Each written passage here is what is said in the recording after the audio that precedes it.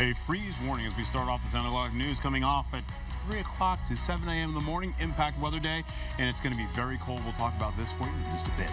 And as that freeze sets in on the South Shore, we'll tell you how you can prepare last minute.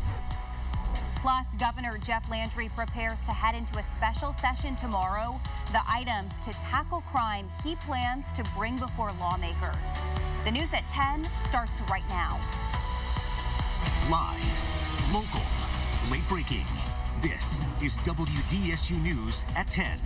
Good evening, everyone. First at 10, you are taking a live look outside on a cold Sunday night, and even colder temperatures are on the way, so much so that the South Shore is bracing for a freeze warning. Let's go right now to meteorologist Art Jarrett for the first check of your first warning weather. Yeah, not only, as you know, the colder temperatures are actually going to be on the North Shore. Right.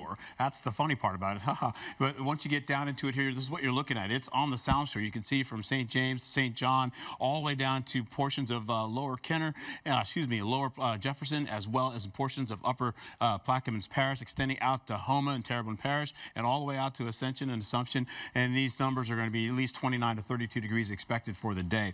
Let's take a quick peek and see how this all plays out for the low temperatures tonight. There are those numbers on the North